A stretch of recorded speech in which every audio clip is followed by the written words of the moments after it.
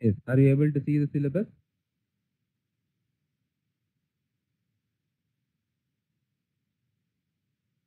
Can you all see the syllabus? Yes. What about Paul Raj? Is it clear? Is the voice and the screen clear? Okay. Now, the first part consists of system, property, work and heat interaction, zeroth law, first law, application of first law to closed systems, then thermodynamic properties of fluids, second law, and entropy related terms such as Carnot cycle, Clausius inequality, etc. Then we will go on to derive the Clausius-Clapeyron equation. Then after this forms the majority of the basis of all the study, that is the thermodynamics part. Thermodynamics part. Then we move on to power engineering. We will study little bit of power engineering. That is the steam power cycles, gas turbine cycles, IC engines, some basic concepts regarding IC engines, Otto cycle, diesel cycle, etc. Then the final part is the mixtures, thermodynamics of mixtures, mixing process, and psychrometry that is related to air conditioning. Psychrometry related to air conditioning. This is what is there in the group A part. And after covering group A, we move on to group B, which is nothing but the heat transfer section. It is related to the study of heat transfer. That is the different modes of heat transfer are conduction, convection and radiation. So these three modes of heat transfer are discussed in detail in group B. That is conduction, you will learn and derive some basic equations related to heat transfer. With that, you need to formulate the expressions for fins. Yes, what do you mean by fin? Do you know what is meant by fin?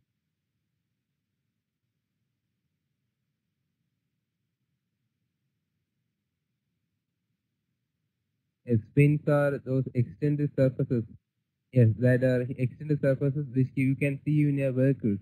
In your bikes, you can see where near the engine there are certain extended surfaces like this, very thin plates. Have you noticed? Very thin sections on the surface of the engine. You can see some thin sections like this. Okay, so this represents the fins. So fins are used for heat transfer. Then coming to the convection, that is more of the fluid heat transfer. You will be studying the boundary layer, the thermal momentum and heat transfer, hydrodynamic boundary layer and the thermal boundary layer, and little bit of turbulence flow, some correlation regarding the Nusselt number and heat transfer coefficient H. Then finally heat exchangers, the LMTD, logarithmic mean temperature difference, NTU methods, etc. And finally we move on to the radiation part, in which we will define certain specific terms such as emissivity, radiosity, and then find out the radiation heat exchange between two surfaces and the related problems. So as you know, this is basically a problem oriented subject. Therefore, there will be a lot of tutorials that I have prepared, and we will be doing those tutorials as we complete session by section. Okay. So this is the overall view of the syllabus, that is consists of group A basically of TD, thermodynamics and power engineering, and the next group B, that is heat transfer. Okay. Now shall we start? We will have a just introduction class today. Okay. So what is meant by thermodynamics? How can you define thermodynamics? From this name, can you give some ways to define thermodynamics? Thermo means what? Thermo. What is meant by thermo? It is thermometer. You might have heard. Yes, thermometer. Yes, it is related to heat. It is related to heat.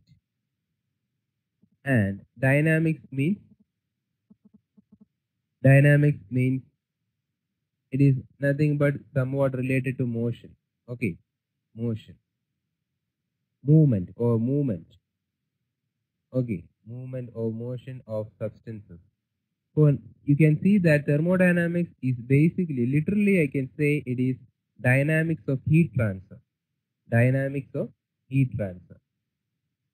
But it is more of that. It is not only dealing with heat transfer, but it also deals with the basic processes and laws which governs all the physical processes which are occurring around us. All the natural processes which you take, there will be some thermodynamics involved. For example, if you take the case of a plant, it has leaves, and what is the process by which it prepares their own food? What is the process known as? You take a plant. What is the process by which they synthesize the food?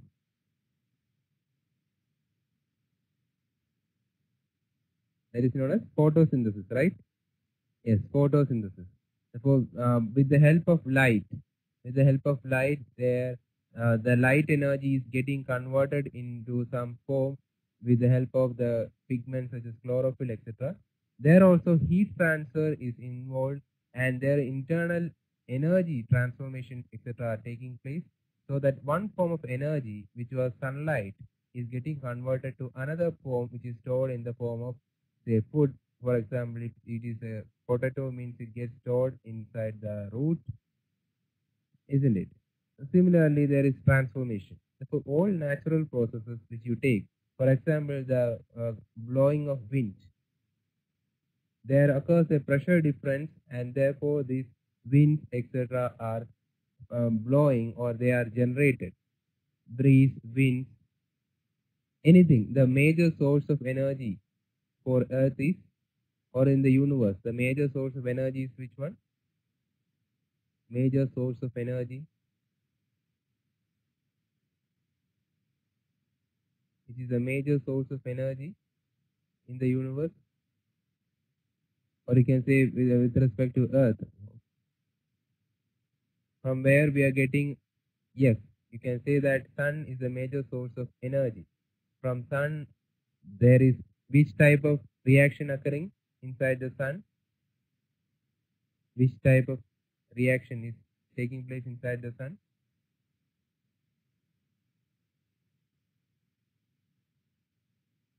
Yes, this is fusion reactions, right? Fusion. There are fission, nuclear fission, and fusion. Fusion reactions are taking place inside the sun, yes, which liberate a lot of heat energy and also light energy. So this, how this energy is transferred from the sun to the other planets. That is how it is transferred. It is by means of, mainly by means of radiation, right? This is a form of heat transfer. Yes, radiation. So this radiation is independent of the medium through which the heat gets transferred. Okay. So we were telling about thermodynamics. So you know that it can be called as a science of 3E. It can be called as a science of 3 E's. For first E, can anyone tell what does the first E refers to?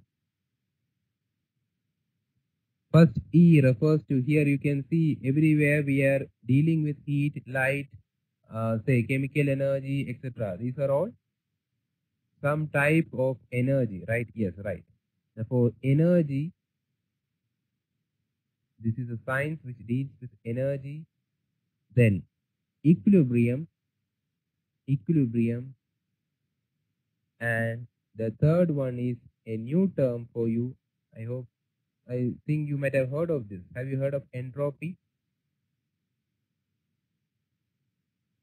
Entropy, have you heard of this term, entropy? Yes. Therefore, science of energy, equilibrium, and entropy is what constitutes the thermodynamics.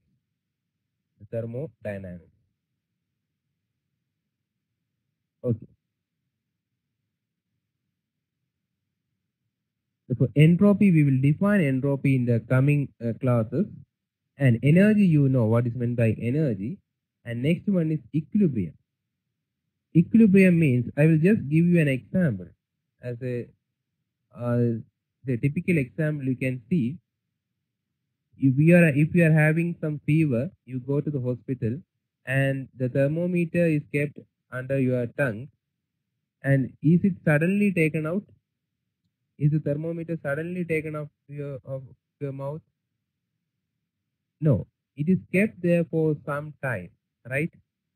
So what is the purpose of that, keeping that for certain period of time? What is the purpose, or what is the purpose of a thermometer? What is the purpose of a thermometer? A thermometer is used to measure temperature, right? It is used to measure temperature. Yes. So if I am having a hot body, say it is at 50 degrees Celsius, is a hot body. Now the room temperature is 30 degrees Celsius, means if I am having a thermometer, you can see the thermometer will be like this. Will be having a bulb, thermometric bulb, and if it is mercury in glass thermometer, means there will be a mercury column like this, and the thermometer will be calibrated accordingly with different degree Celsius units. Okay, I hope you know this. Mercury, have you seen this mercury inside the thermometer? A thin line of mercury is there. And do you know the reason why mercury is used inside the thermometers? Why mercury is used inside the thermometers?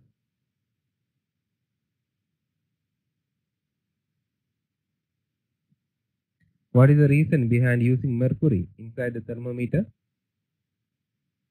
Hg. What is the peculiarity of mercury?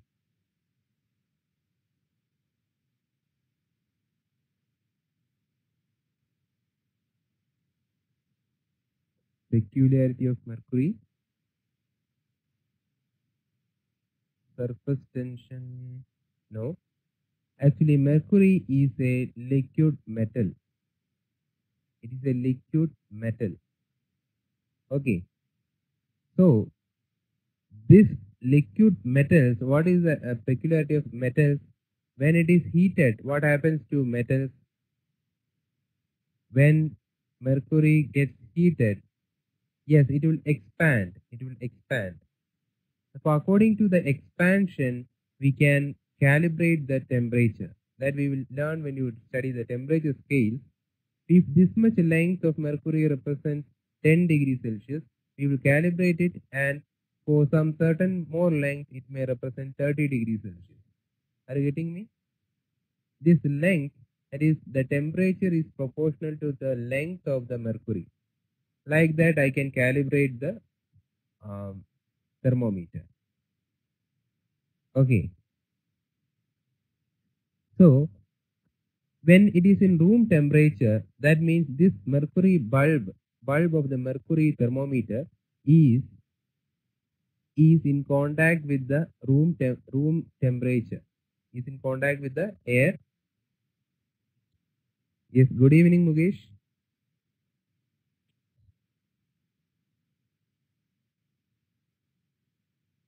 Yes, we have just discussing some of the basic things that we can see around us.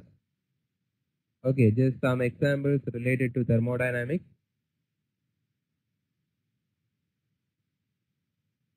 Yeah, we only started up to 10 minutes. Okay, you can go through the recorded session, Mukesh. Those 10 minutes, you can go through it.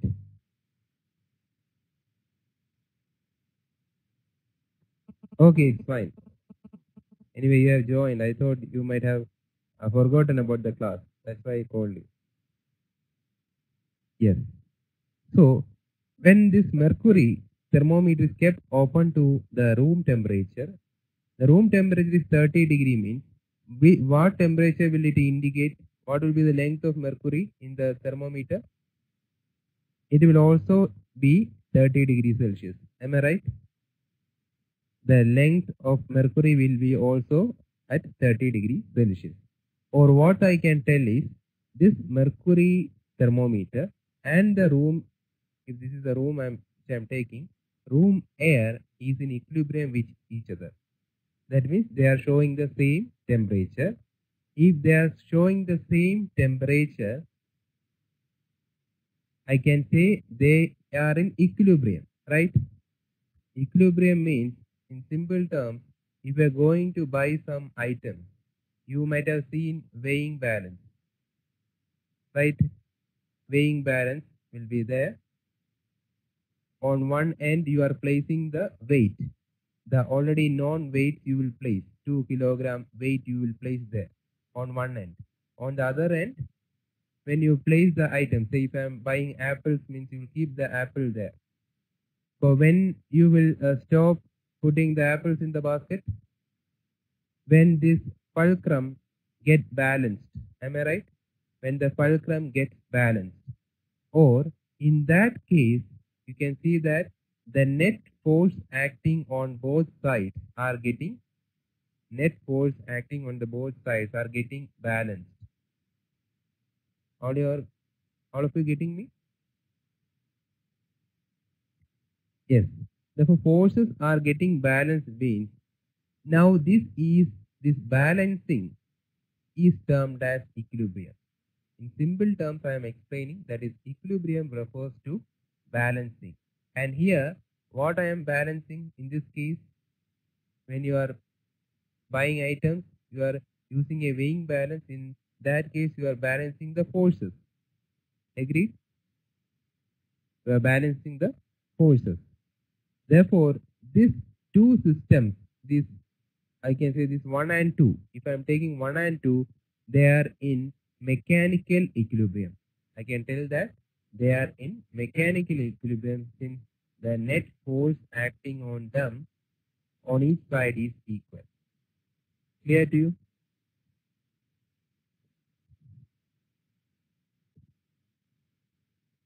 Yes, I need the responses. You can type C if it is clear. Okay.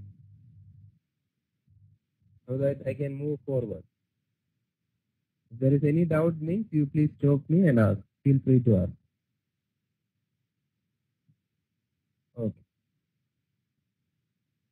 So here there is mechanical equilibrium. Now come to the case of a thermometer. This body is at 150 degrees Celsius, but I don't know this temperature. Okay, this temperature is unknown.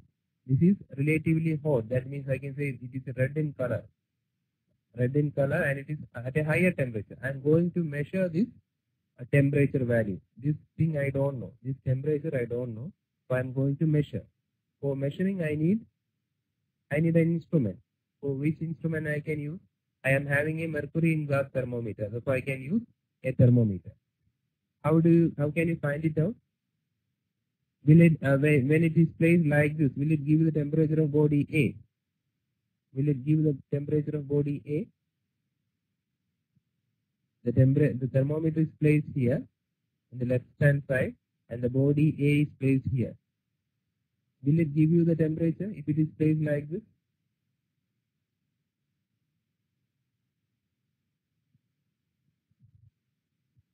For measuring the temperature, what I should do? This thermometer bulb has to be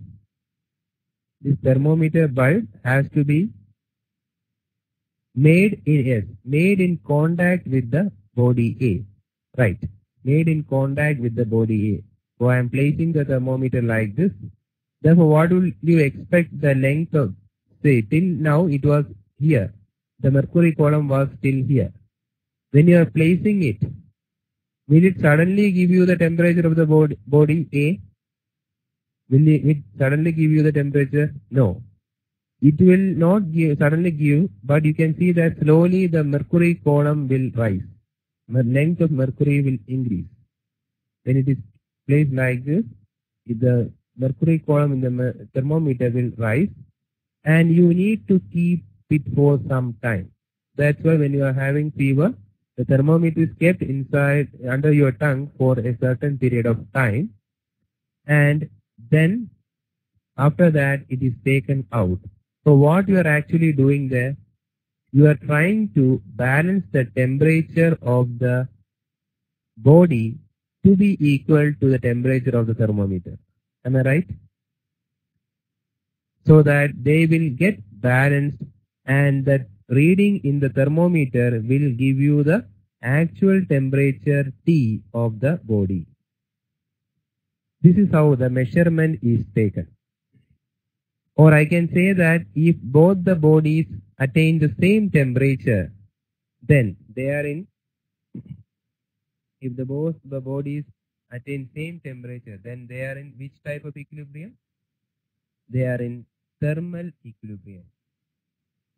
Yes, thermal equilibrium. So I think I can define, shall we define zeroth law? Shall we define zeroth law now? We have not gone to the properties, etc. But anyway, we shall just see what does zeroth law of thermodynamics mean. Before that, do you know why it is called zeroth law? Why it is called zeroth law of thermodynamics?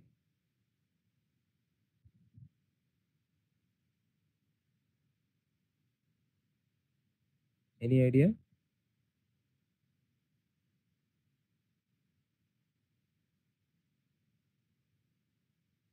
No. Okay. So these laws of thermodynamics, you will be learning 4 laws of thermodynamics, that is zero, first, second, and third. These laws does not have any proof. These laws does not have any proof. These are not proved mathematically. Okay. This does not have any proof at all. But till date, these laws are not found to be violated.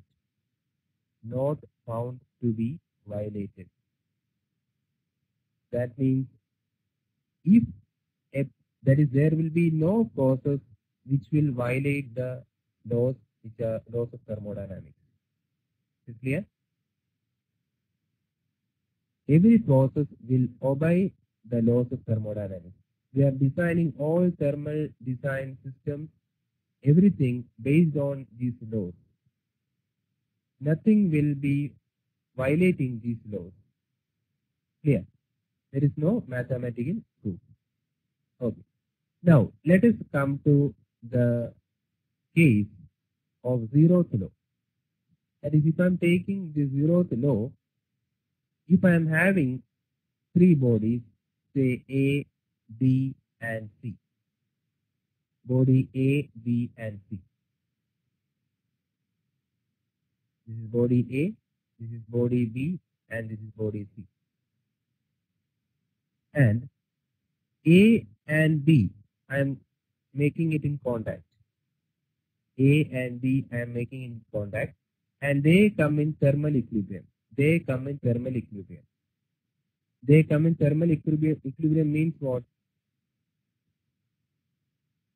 For example, see, if you are having, I hope all of you know how tea is made. You need milk and you need, say, black tea. Okay. If the milk is at 70 degrees Celsius and the black tea is at 30 degrees Celsius, and in order to mix or form this tea, what I should do? I should mix milk and black tea. Right? I should mix milk and black tea. So I am mixing these two. So I am getting tea. Now, can you give me the temperature of this tea? Will it be less than 30 degrees Celsius? Will it be less than 30 degrees Celsius? No. Will it be greater than 70 degrees Celsius? No. Then, what will be the range of temperature? In which range it will be? Temperature of this tea? Yes, it will be in between 30 to 70. Mukundan says that it will be in between 30 to 70. Can you all agree, Mukesh and Paulraj?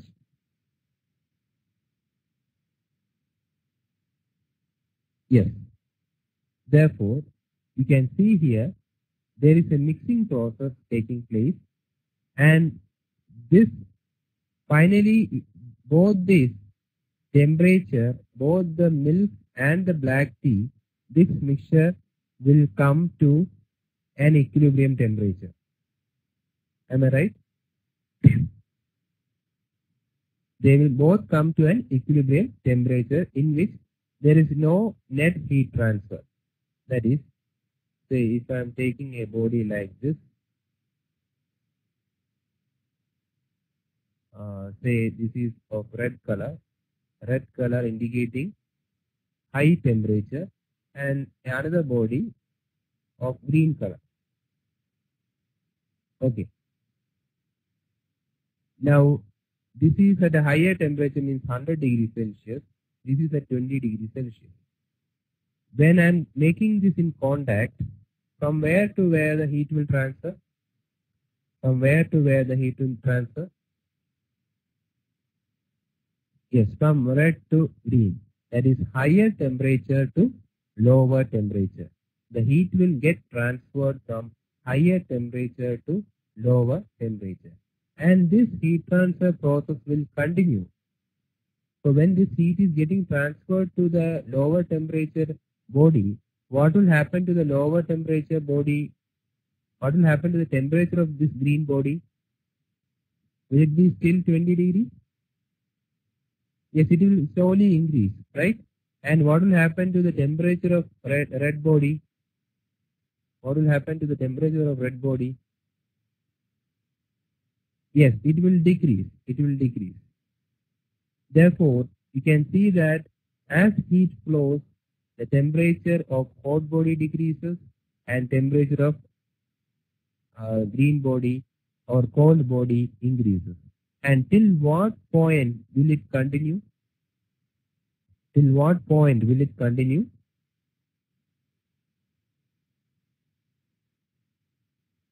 Till what point will the heat transfer continue? Yes, till they become same temperature. If there is temperature difference, only heat transfer will take place. That thing you should understand. If there is temperature difference only, then only the heat transfer will occur. Therefore, this goes on taking place like this, means this may increase to 25, 30, 35 like that. This will drop to 95, 90, 85 like that. And finally say, let me take that it comes to an equilibrium at 70 degrees Celsius. That is, both of them reaches 70 degrees Celsius. Then will there be heat transfer or change in temperature now? Will there be change in temperature? Both have attained a equilibrium temperature. So I can say that body A and body B are now in body A and body B are now in which type of equilibrium?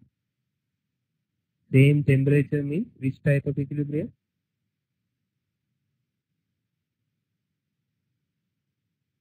Yes, they are in thermal equilibrium. They are in thermal equilibrium. Okay. So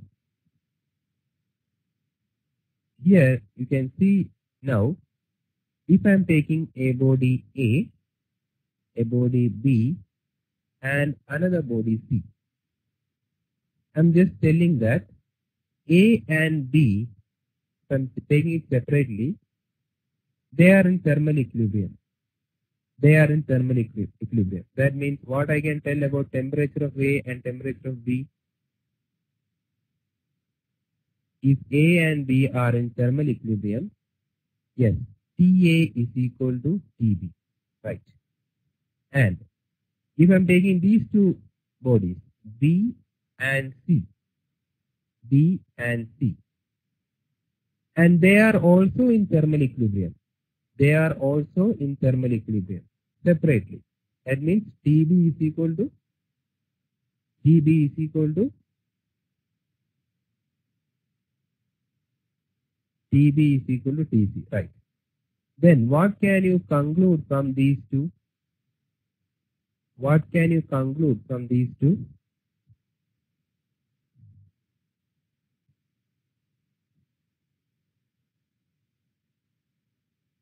Yes, TA equal to TB equal to TC, or rather TA is equal to TC. TA is equal to TC. That means what has happened? A and C are in. A and C are in. What can you tell? If A and B are in thermal equilibrium, B and C are in thermal equilibrium separately, then you can say that A and C are in thermal equilibrium. Right. A and C are in thermal equilibrium. So this is known as zeroth law of thermodynamics. This is known as zeroth law of thermodynamics. And why it is called zeroth law is, after formulating the first two laws, only we formulated this law, but since it forms the basis or the base of all the other laws, we placed it above first law. Understood? Because of the importance of the law, we gave it a hierarchically top order. First, second, etc. laws were formulated first, but later on only this zeroth law of thermodynamics was formulated. And the name zeroth law was given due to its relative importance, because it forms the basis of temperature measurement. Zeroth law forms the, sometimes questions are asked, which law forms the basis of temperature measurement. Okay, is clear up to here?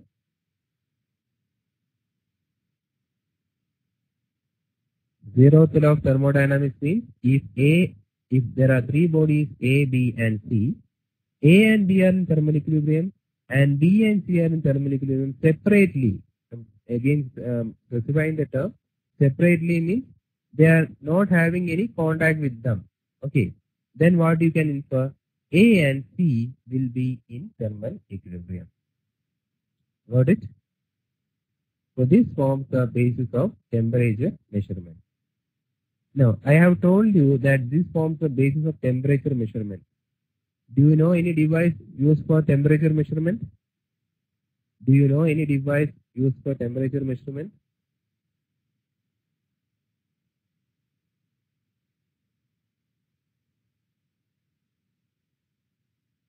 Yes, obviously.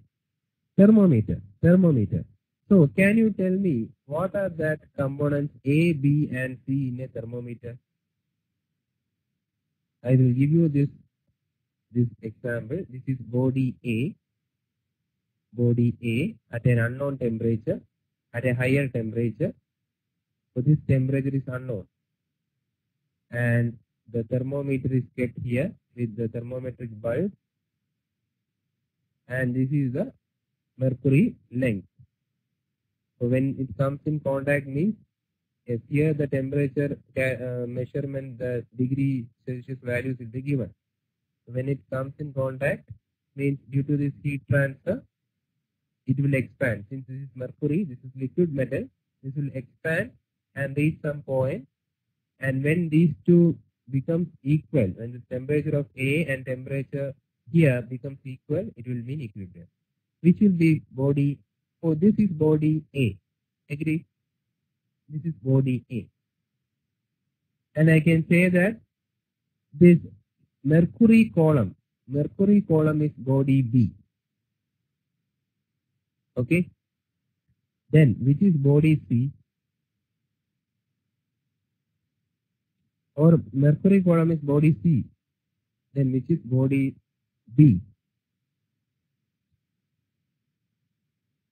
Which one will be body B? Any idea?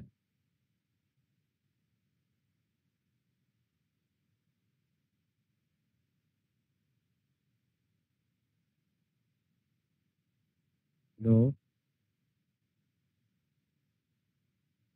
See here, you get here, yes, the tip of thermometer, that is known as the bulb of thermometer. It will be silver in color. Have you noticed? Silver in color, the bulb of thermometer. That is body B. So what is actually happening? If this is at 60 degrees Celsius means initially the thermometer is kept at a room temperature. I'm just taking out the thermometer from a box and keeping it. So initially it will be 30 degrees Celsius. But when it comes in contact, first what should happen? This body A and this mercury bulb temperature should come to the same temperature level. Right? That is, body A and B should be in equilibrium. So due to this bulb getting heated up, that's why that heat gets transferred to the mercury column and it expands. And finally it will show you a reading. So this is C. So C and D are in equilibrium. B and A are in equilibrium. Then what I can say, the length C is actually giving you the temperature A, or C and A are in equilibrium. Then only I can say that C is actually giving you the value of temperature of the body A. This I don't know. This is 60 degrees that I can get only from this reading, right? And this is how a simple temperature measurement device is calibrated and it works on the basis of zeroth law of thermodynamics. Okay. Anyway, we will discuss it in little bit detail later on. Since it is introduction class, I thought of just giving you some basic idea related to temperature measurement. Now we shall move on to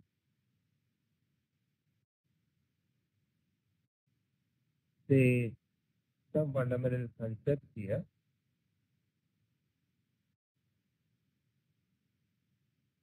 Yes. Can you see this? Anyway, it is written in very small letters.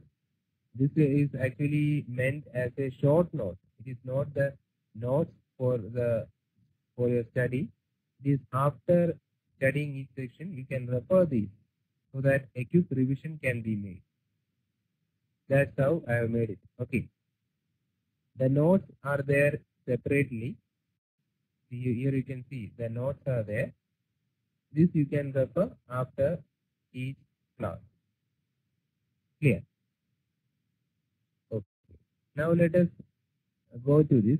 Some basic concepts. There is SI units of something, some fundamental dimensions.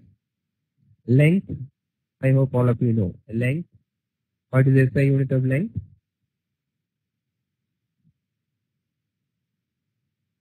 SI unit of length is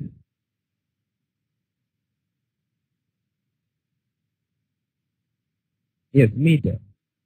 What about area? What about area? This represents the length, meter. Area means L into V. So it will be meter square, right? And what about volume? Volume. So this represents an area means in order to make it a volume, I should have one more dimension, right? I should have one, that is a box. A box will have a volume. Yes, box, the volume unit is meter cube.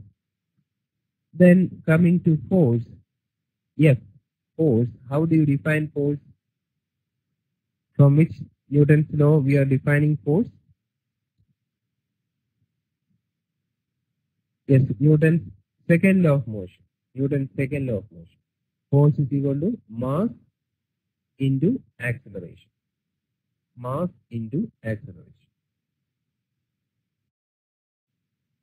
Let us look in some somewhat a sensible way. What is this? That is, force is equal to mass into acceleration. Can you define the unit of force?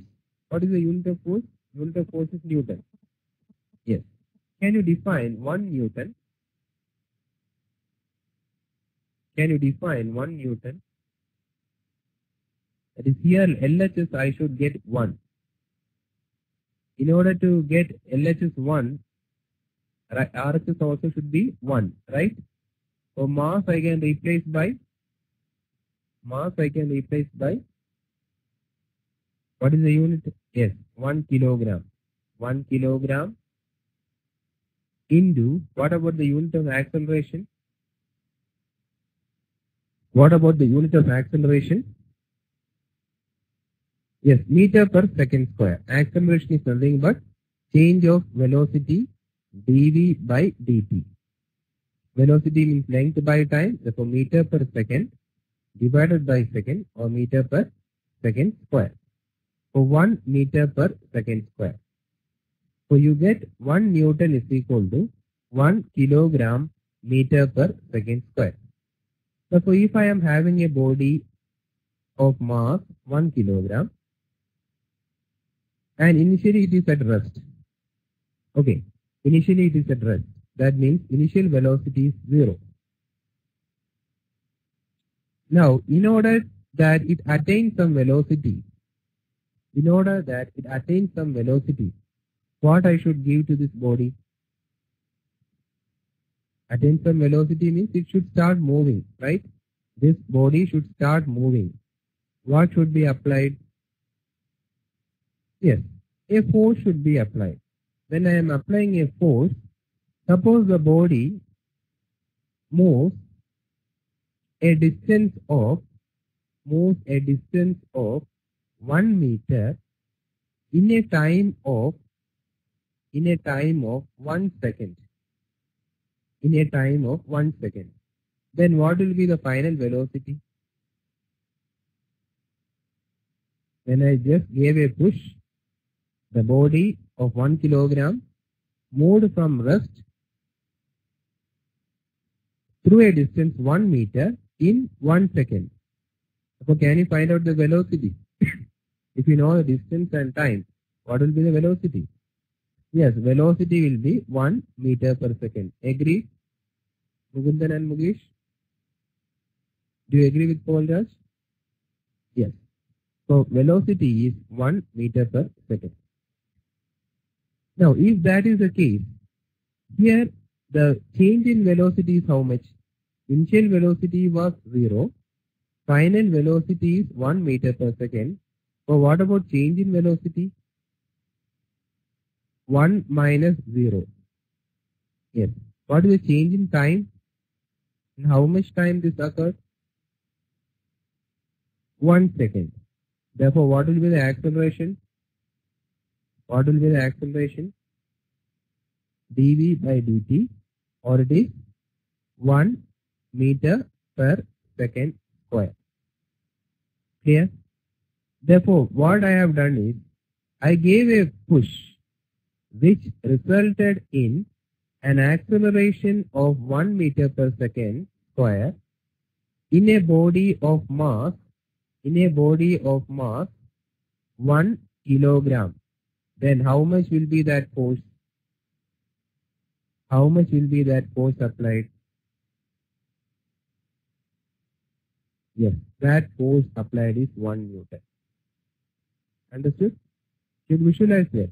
That is, if you are giving a force of 1 Newton on a 1 kilogram body, that will be resulting in an acceleration of 1 meter per second square. This is what is meant by this equation. Got it?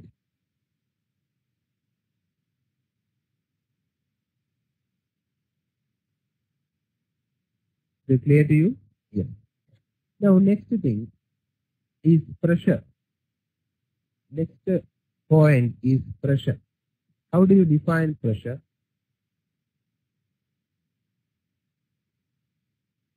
How do you define pressure?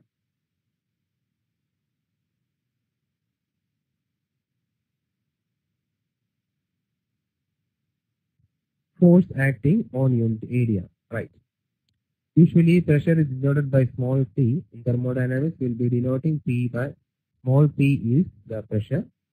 Pressure is equal to force by area. Agree. Force acting per unit area. So what will be the unit? What will be the unit?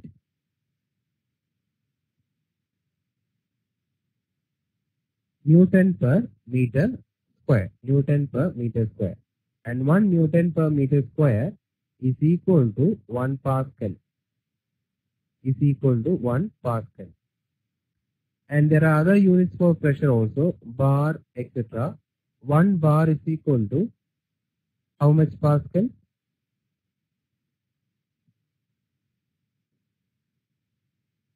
10⁵ Pascal.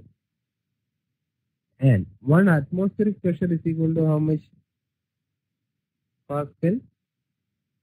1 atmospheric pressure is equal to 101,325 Pascal.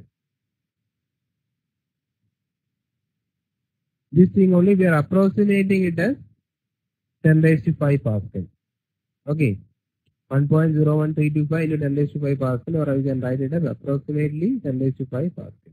This is the atmospheric pressure at sea level. That means when you take the sea level, you can see that above there is a huge column of air, right? There is a huge column of air. So this air will be exerting a pressure. And when you are having a height h, density is known, then how can you find out the pressure? Pressure is rho gh. I think you know this. Pressure is rho gh. From that you are getting at sea level, the pressure is found to be 101,325 Pascal. Okay. I think you can keep a notebook for taking down the class notes also. It will be beneficial for you later on. Okay, some types of tips and some types of conversions, etc. may not be there in the, everything may not be there. Even if it is there, means it will be here and there. Wherever it is needed, only it will be there. So according to your relative importance, you can note it down. Whichever you are not sure or you don't know, that you can note it down, so that at the end you can have a quick look at your notebook. Okay. Yes. So we were telling about pressure. See, the pressure unit 1 Newton per mm square is equal to how much Newton per meter square? 1 Newton per mm square is equal to how much Newton per meter square?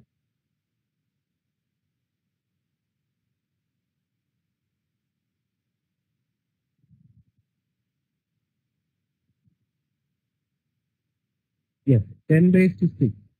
10⁵. How it comes? 1 Newton per mm means 1 millimeter is 10⁻³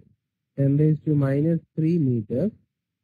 Therefore it will be, I replace millimeter by meter, 10⁻³ the whole square, or it will be 10⁵. This, when it comes upwards, it will be 10⁵ Newton per meter square. Okay, can you tell me, have you ever seen 1 millimeter square anywhere? Have you ever seen 1 millimeter square anywhere? 1 millimeter square area. 1 millimeter square area. How much it will be?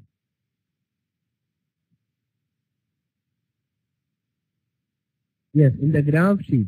The graph sheet you can see the smallest column, the smallest of smallest column, that represents 1 millimeter square. Therefore, when the area decreases, what will happen to the pressure? For a constant force, if I am keeping force fixed, area decreases, what will happen to the pressure?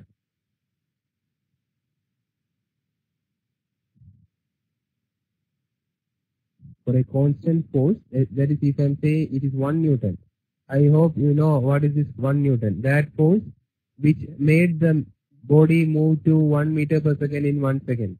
That force, if I am applying on a 1 meter square, I think you can visualize how much is 1 meter square. This is the 1 meter square area.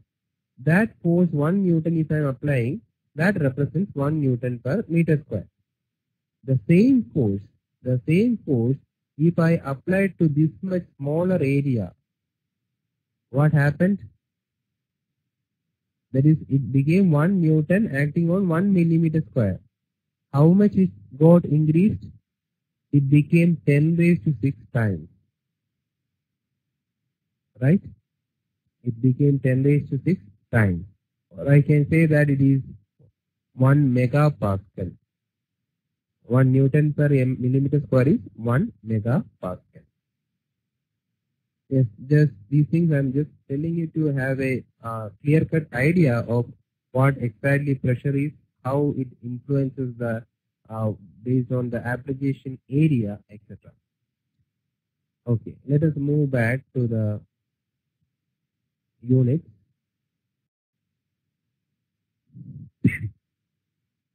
Yes, next one is energy. This is a very important term, energy. Once you know this, will be very much, these things you should be very clear. Until and unless you are clear with the specific terms such as energy, work, force, etc., it will be very difficult for you to do the problem. Okay, so shall we move on to energy? Shall we move on to energy? Yes.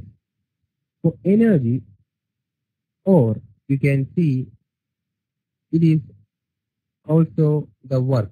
Energy and work is more or less the same.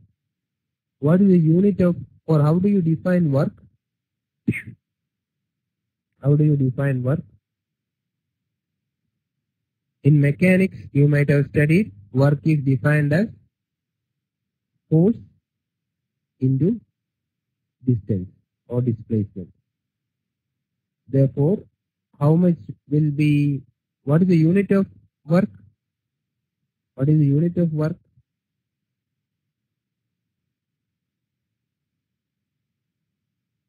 Yes, joule. Therefore, if 1 Newton is applied, 1 joule means how much energy or how much work. 1 Newton moves the body through, 1 Newton moves the body through 1 meter. Okay, or 1 joule, yes, 1 joule is 1 Newton meter. So this energy, this is also from energy. If you are taking a 100-watt bulb, okay, 100-watt bulb, there this watt represents which quantity? What is the unit of which quantity? Yes, it represents joules per second, or it is giving you the watt, is giving you the power, right? Power. So power is nothing but the rate of doing work, or work divided by time, or energy divided by time.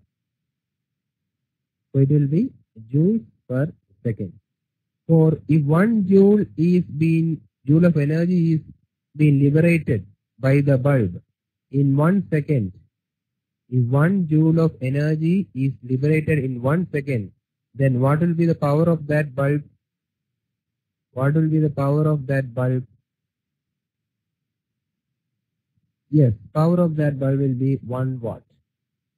So 100 watt means in 1 second it is liberating 100 joules of energy.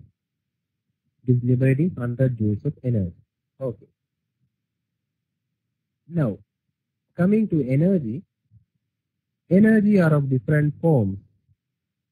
Energy are of different forms. Let us take one by one. First one is kinetic energy.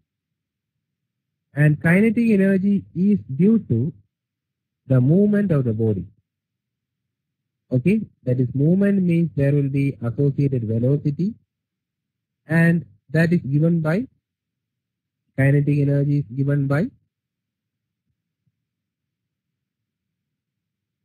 how do you give the kinetic energy of a body? Yes, half mv square. Next one is potential energy. Potential energy. It is due to either strained condition or it is due to a certain height. Due to the height caused by the body, or due to the strain the body is undergoing. That is height h, and it is given by, potential energy is given by mgh, right? mgh. Third one I can say it is the internal energy. Internal energy. Internal energy.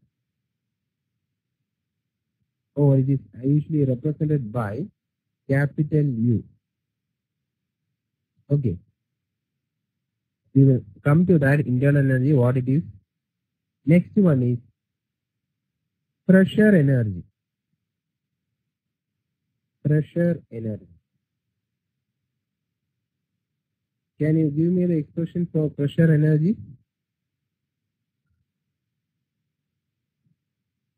Can you give me the expression for pressure energy? Yes. Now, let me ask you one thing. What is the unit of all these things? What is the unit of all these things?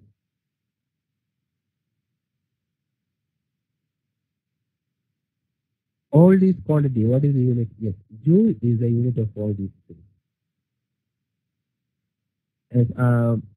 Yes. I'm not getting the response from Paul Raj and Mukesh. I think you might be noting it down. Anyway, if there is any doubt, please feel free to ask. Okay.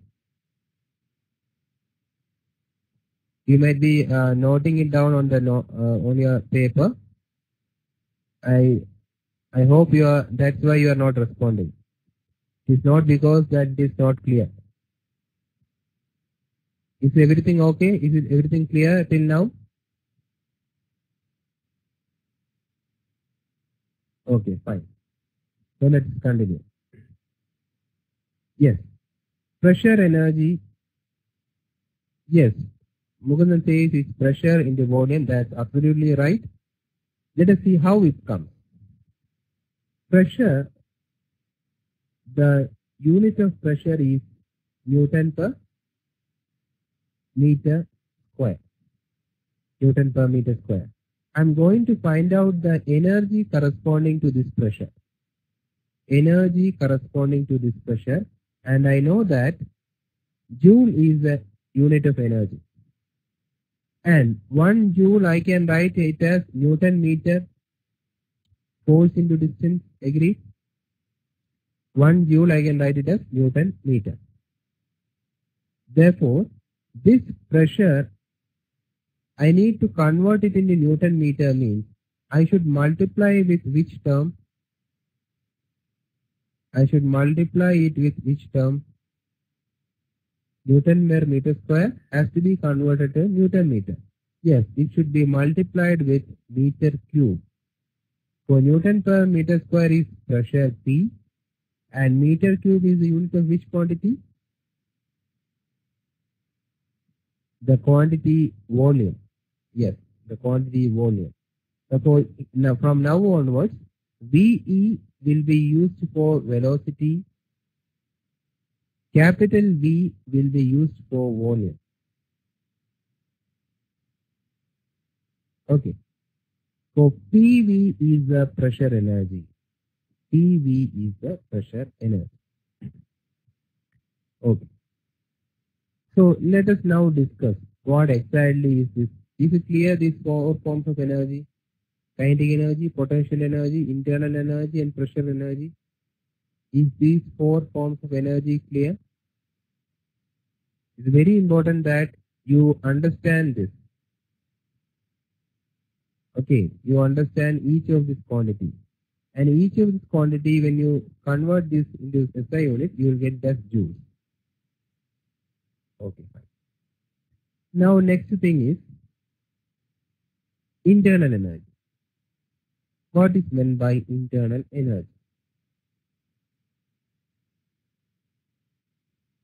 So everything when you are doing this type of course, you should visualize everything that is in the practical sense. Then it will be you can relate it to the physical process and you can understand the concept very clearly. Let us take an example of, say, I am taking a vessel and I am filling it with some water and keeping it in a burner, keeping it on a burner. Okay. So initially the temperature of water before keeping it on the burner will be which temperature?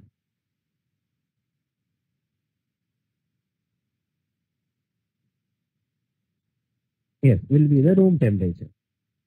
And I'm dipping a thermometer in it so that initially it indicated 30 degrees Celsius. Now when I'm supplying this heat,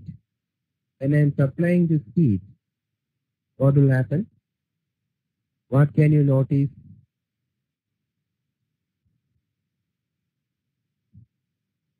You can notice that the temperature will rise.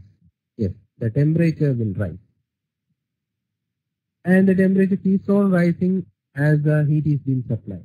So this heat, now here you can see that the molecules are gaining this heat, right? The molecules are gaining this heat. They are taking this energy and they are going from one end to another like this. They are moving from one end to another. And after some time, when the temperature reaches 100 degrees Celsius, what can you tell? When the temperature reaches 100 degrees Celsius, what can you tell? Yes, this will boil. Yes, this will boil. Okay. So, yes, this is another section that is properties of pure substance. Anyway, I will try to give you some idea regarding that. What is the pressure acting on this? What is the pressure acting on the system? Yes, atmospheric pressure. Atmospheric pressure is acting on this. Therefore, I am defining boiling point. Please listen carefully. I am defining boiling point as that temperature. This you should not define it as that point. It is not at all a point. It is a temperature. Boiling point is a temperature at which the saturation pressure, saturation pressure will be equal to atmospheric pressure. Will be equal to atmospheric pressure. That is, or saturation, or I can say more clearly, vapor pressure. Let me tell you what exactly it is. Okay. 1 minute.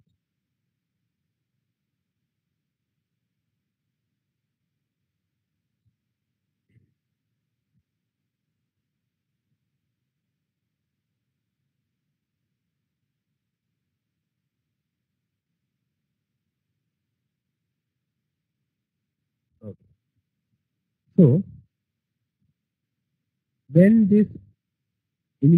you heat this water, you can see that initially some vapors will be generated. Have you noticed? Some vapors will be generated during the initial phase of heating. Am I right? That is, those molecules which are at a higher energy level will need some little bit of heat energy so that it gets converted to, initially it is at liquid form, now it gets converted to vapor form, right? It gets converted to vapor form. So this vapor at this interface will exert a pressure on that interface. The vapor which is formed as a result of heating, so these little bit vapors will exert a pressure on this interface. Are you getting me?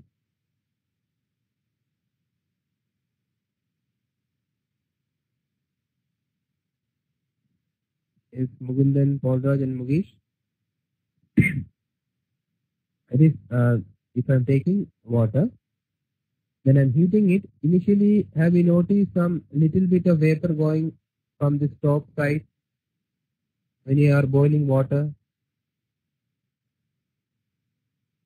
It will not boil all of a sudden. Some vapors will be generated, right?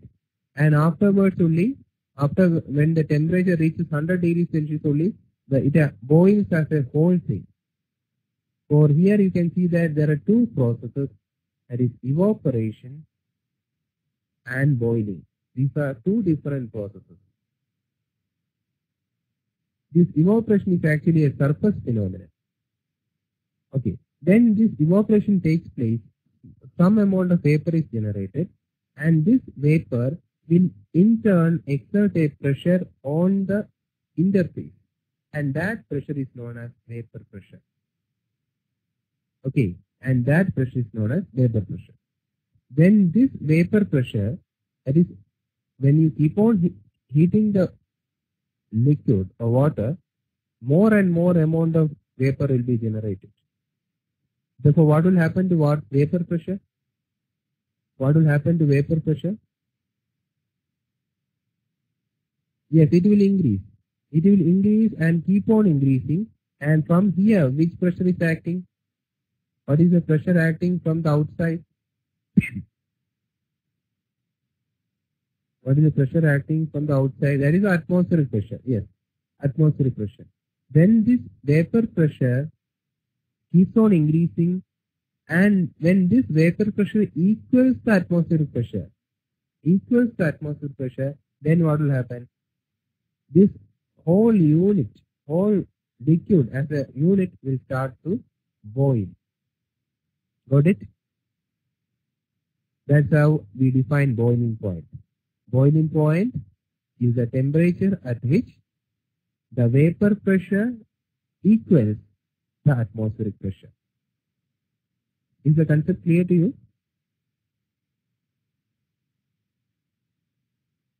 Yes. If that is the case, let me ask you one question.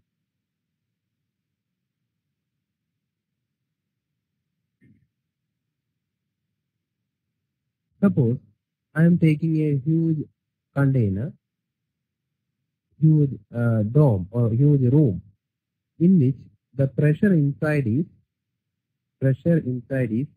3 atmosphere. It is not 1 atmospheric pressure, it is 3 atmospheric pressure. I am keeping the similar experiment I am doing it. I am keeping a vessel full of water and I am heating it. Okay. And the temperature is measured using a thermometer. So in the normal, when it is open to atmosphere, when it is a closed room, pressurized room at about 3 atmosphere or 3 bar. When it is kept open means it is subjected to only 1 bar. Okay. And what was the boiling temperature? What was the boiling temperature when the pressure was 1 bar?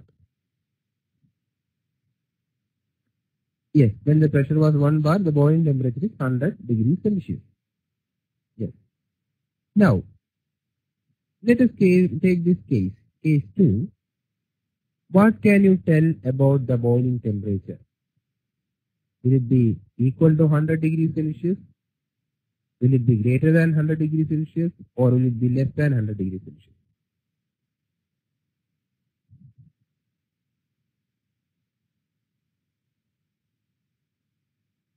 Yes, Mugundan says it is greater than 100 degrees Celsius. What about the other two?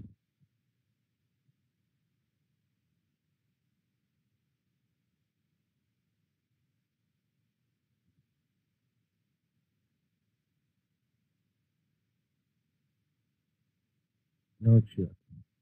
Okay. That means here you can see here the atmospheric pressure is how much? 3 bar. Okay. Therefore, when we are these molecules, water molecules, will try to, everyone needs some freedom, right? In liquid state means they are somewhat suppressed. It's one of 3 basic forms of matter. One is solid. It is very closely packed and it is very much suppressed. Liquid means somewhat suppressed. Gas means the molecules are free to move. They are at a very high level of freedom. They are having a high level of freedom, right? Therefore, in liquids, These are somewhat in a bonded state, that is, they are being pulled from other molecules. When you are giving this heat energy, what has happened? They are converting to vapor and they can move faster. Okay. Here comes the concept of internal energy. That is, here, when you are supplying more and more heat, which value is actually changing? The temperature is changing. Am I right? The temperature of the molecules are changing. Higher the temperature means, what can you tell about the movement of these molecules? Higher the temperature means they will be at a higher energized level. Yes, therefore this will be moving at a higher velocity and if I am taking this enlarged image, these molecules will be moving at higher velocity because they are having higher energy. Okay. Therefore, here what is the external pressure acting on system? 3 bar. Earlier it was only 1 bar. Therefore, for this molecules to jump out of this, how much it should overcome the resistance of 3 bar. Clear? It should overcome the resistance of 3 bar means the molecule should have more energy, right? Earlier the outside pressure was only how much? 1 bar. Therefore, at 100 degrees Celsius itself, they got enough energy level so as to surpass this and form what? Fully vapor. Whereas in this case, in order that they get more energy, they need more energy, then only they can surpass the resistance offered by this external pressure of 3 bar. Am I right? More energy level means what happens to the temperature of this liquid? It should be more or less.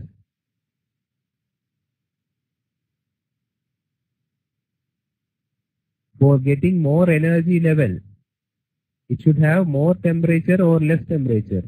Yes, it should have more temperature. The temperature value should be more. Or what can you tell about boiling point when the pressure is increased? When the pressure is increased, the boiling point also increases. Clear? So these are very fundamental concepts which you need to be clear so that you can study the refrigeration part also very clearly. This is just the reverse of this which we are applying in refrigeration. Is it clear?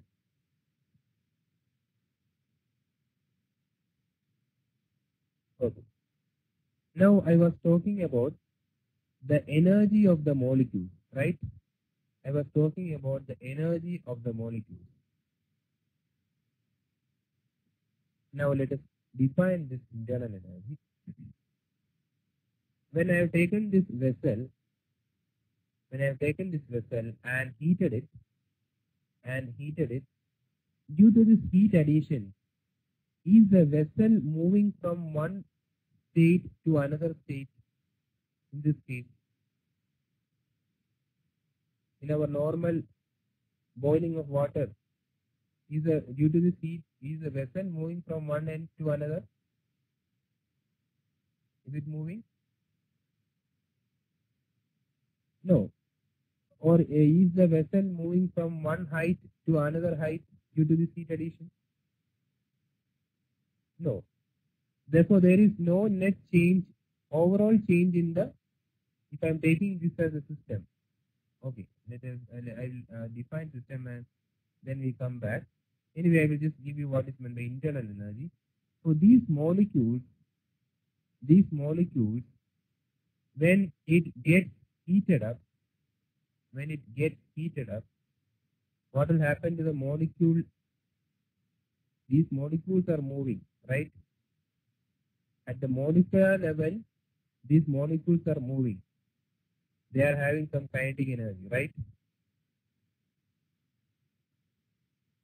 At the molecular level, please be very clear about this. At molecular level, all the molecules due to this heat addition are moving from one to end, or they are having a higher potential energy, and these molecules will spin.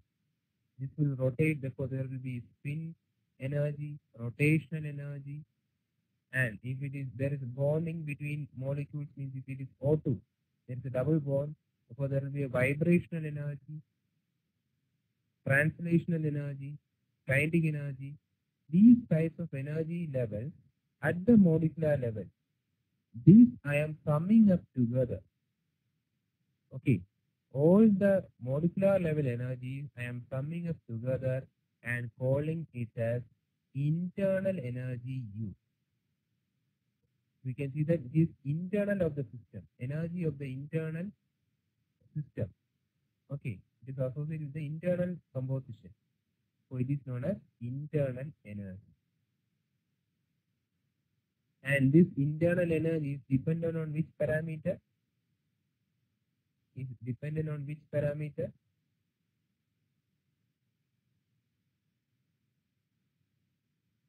If I am having a water at 30 degrees Celsius and water at 100 degrees Celsius, which will have more internal energy? Which will have more internal energy? Yes, those water molecules at 100 degrees Celsius. So I can say that internal energy is a function of temperature, right? It's a function of temperature. Okay, I think we can have a 10-minute break, and after that we can move on to the basic definitions of thermodynamics. If there is any doubt, means please ask now.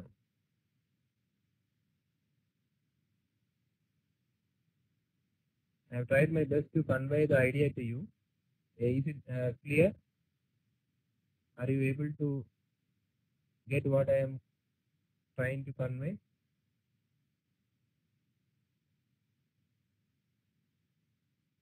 Is Paul Raj and Mukesh?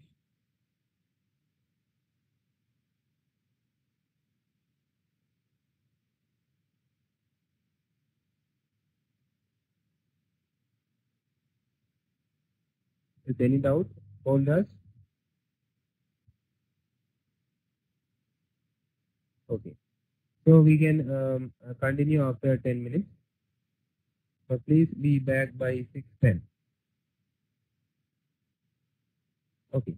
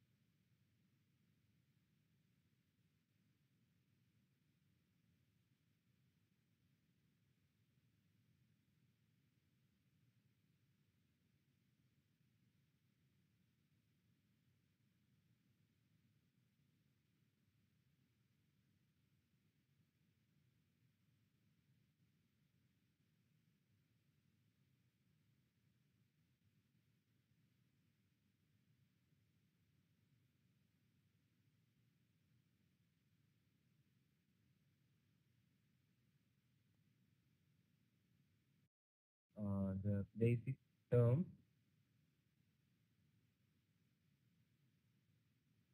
Okay. Can you see this? Can you see the note?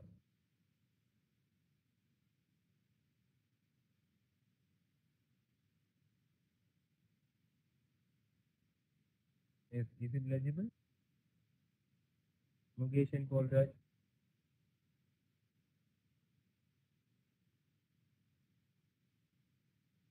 Oh. So thermodynamics, as we have seen, is the science of energy transfer and its effect on the physical properties of substances. And it has been formulated based on the observations into certain laws. And basically it deals with energy, entropy, and equilibrium. So thermo means heat and dynamics refers to motion or movement. So it literally means dynamics of heat transfer. Next, coming to the next section, these are all some theory parts. Macroscopic thermodynamics and microscopic thermodynamics. Therefore, if I'm not considering anything, that is, if I'm just taking, have you seen pressure gauges? Have you seen pressure gauges? Pressure gauges used to measure the pressure. Yes. Therefore, there will be a pipeline, and this pressure gauge is attached there. Am I right? Therefore, here in this pipeline, the flow is taking place. Therefore, overall behavior of the molecules is being measured using this pressure gauge. There we are not concentrating on each and individual molecule. Overall gross behavior of the molecules are taken. If such a approach is carried out, that refers to macroscopic. Macro means high level. Micro means at the molecular level.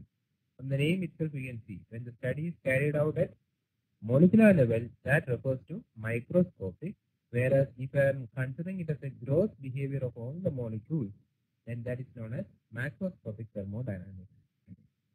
Which is certain quantity of matter is considered without events occurring at the molecular level. That is known as macroscopic. Whereas microscopic means if the matter is composed of a certain number of molecules and behavior of the gas is described by studying the behavior of each molecule. That is, if this consists of different molecules, the total behavior of the system can be summed as the individual behavior of each molecule. And here we are concerned only with the effects that can be perceived by human senses. As this, using pressure gauge, we can notice that the pressure is this much. That's all. We are not considering each and every molecule. Whereas in the case of microscopic thermodynamics, each level, there is a position, momentum, velocity, vector of each molecules are carried out using some high level, high intensity study, that is such as electron beam microscope. So such high level, molecular level studies are carried out, and those collisions, etc., are studied. And since this is followed from the earlier years, whereas this microscopic study, thermodynamics, is developed of a modern age, therefore it is known as statistical. It is known as statistical means is what is meant by this statistics. There will be different data, right? And from that you are finding out the overall nature of the frequency, the mean, median, etc. Similarly, here that is different data, instead of this different data, there are different types of molecules. Molecule A, B, C, etc. If you study the pattern of how these molecules are moving from one end to another, then you can describe the whole system based on the movement of each molecule. That's why it is known as statistical thermodynamics. Whereas this is a classical way of defining the thermodynamics or studying the behavior of the system. Therefore, it is known as classical thermodynamics. Usually, we are you following classical thermodynamics for highly accurate analysis or in-depth study. We are using the method of microscopic thermodynamics, that is at the molecular level, electron level, etc. We are going for statistical thermodynamics. And here we are not at all considering the assumptions. It is completely independent of the assumptions, whereas the results of this classical thermodynamics, that is this one, whatever we are getting at the gross behavior, can be found or can be obtained by integrating the results that we are getting at the molecular level. That will be almost the same result that we are getting.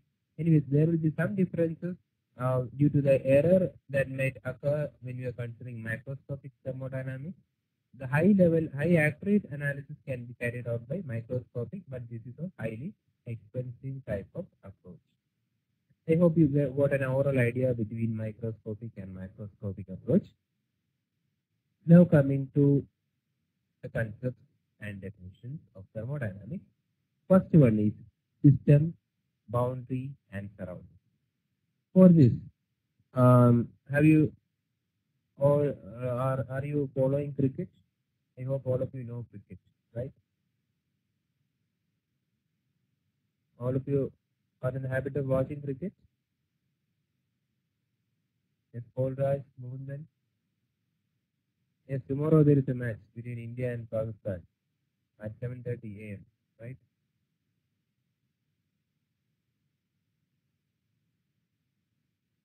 Yes. Is the voice clear, Paul Raj? Tomorrow there is a match between India and Pakistan at 7:30 a.m. I hope all of you know some basic idea regarding cricket. If you know that cricket, that means when the match is on, what you can tell, all the eyes, all the people are only concentrating inside the cricket field. Am I right? For that instance, not only cricket, any sports, say football, we are only concentrating what is happening inside that field, right? Therefore, whichever thing where our focus is there, or whichever material or matter on which our full attention is there, that can be called as the system. That can be called as the system. Okay? Now, everything other than the system forms the surrounding. Everything other than the system forms a surrounding. Therefore, you can see in the case of a cricket game, there is a boundary rope, right? A boundary rope which separates the field and the remaining thing. So that thing which separates the system and the surroundings can be termed as boundary. Is these three terms clear to you? System, where our attention is focused. Surrounding means everything else other than system. Boundary means which separates the system and the surroundings. Clear? And this boundary, this need not be a visible one. We can have an imaginary boundary also.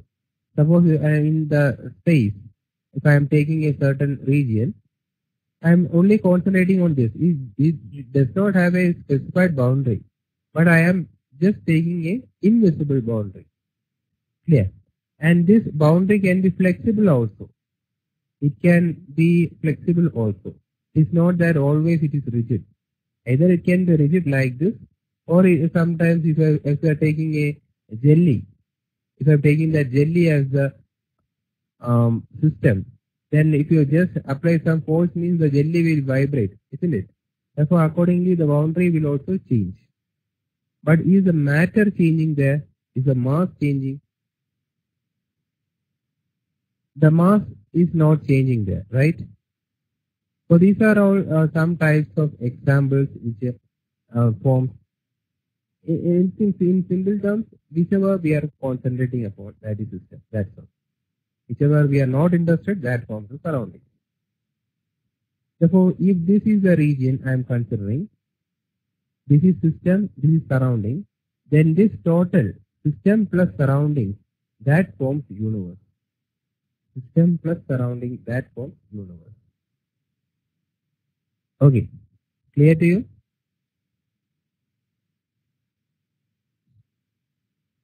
Yes. Now we are going to classify the system. System can be classified as open system, closed system, and isolated system. Systems can be classified as open system, closed system, and isolated system. For example, let us, I am taking tea, hot tea in a cup, and the cup is open. Okay. So here, initially the temperature of the tea was say 55 degrees Celsius. After say 1 hour, will it be still 55 degrees Celsius? Ambient temperature is say 30 degrees Celsius. Will it still be 55 degrees Celsius?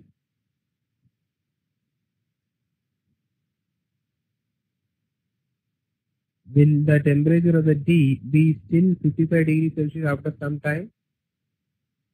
After some time, the temperature will decrease and finally it will become how much? Finally, it will become how much?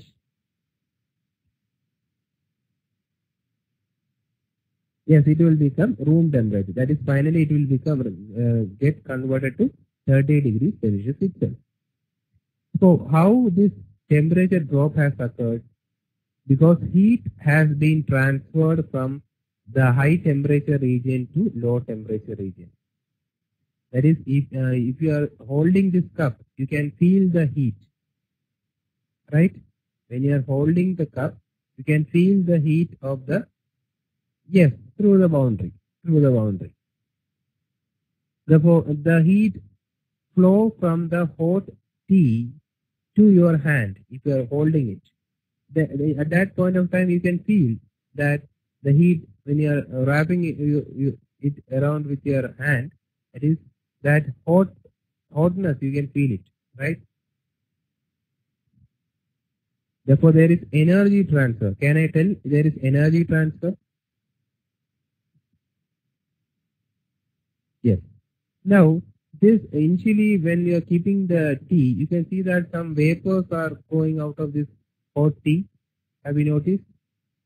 Yes, usually in cartoons, etc., you are using these vapors to indicate that the tea is hot, right? Therefore, this vapor also is having some mass. Agreed? The vapor is also having some mass. Therefore, this mass of the tea, will it be the same after some time?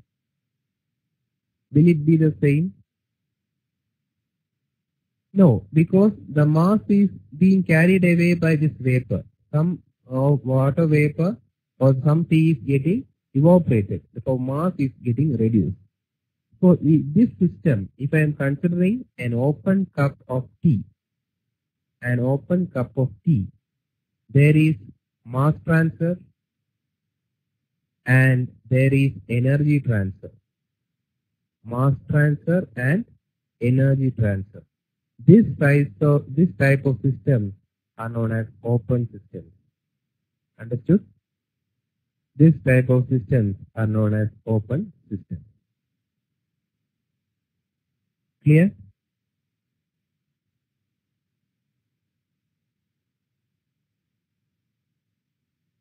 Yes.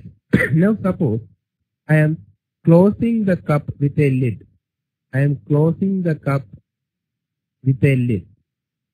Will there be any mass transfer?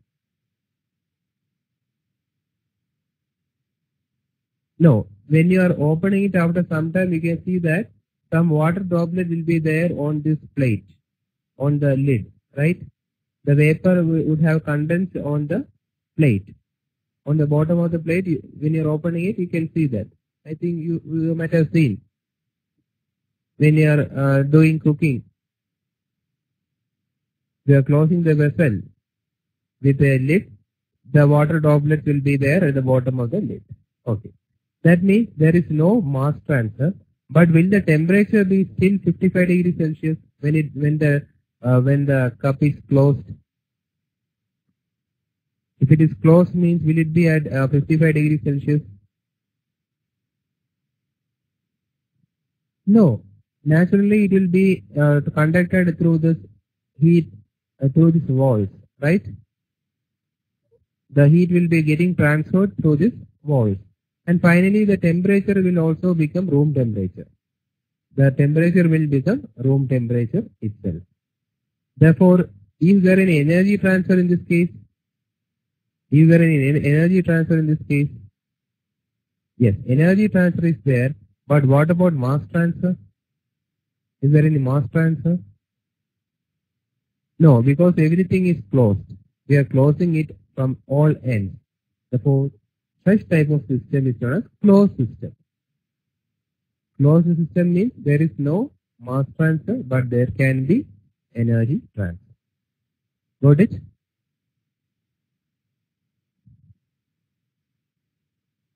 Is it clear? Yes. Next, last one is isolated system. That is, I am using a thermoflask and I am pouring this hot tea in it, and I am closing that. This is a thermoflask. Okay. And the tea at 55 degrees Celsius is kept there. So what I can tell, is there any mass transfer? Is there any mass transfer?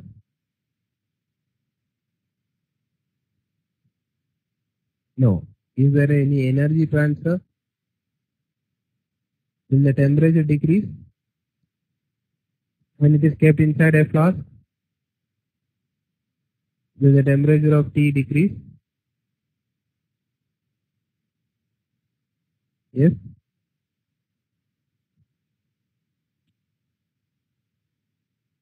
Are you sure? When you are taking it the next day, will it be still 55 degrees Celsius?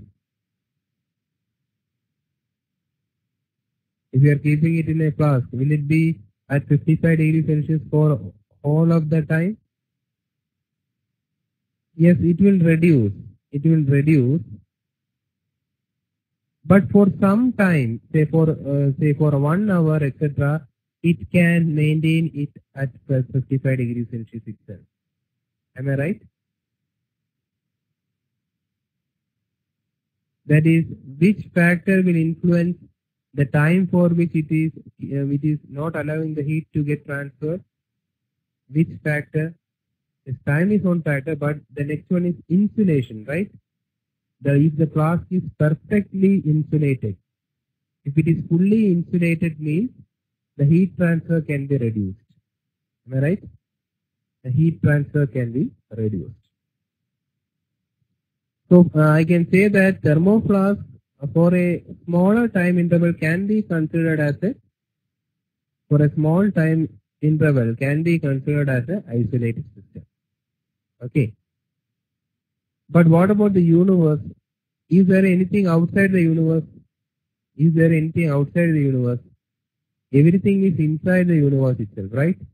Therefore, there will not be transfer from the universe outside, because there is nothing like outside the universe.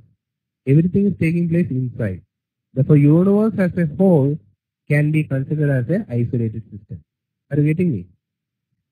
Universe as a whole can be considered as an isolated system.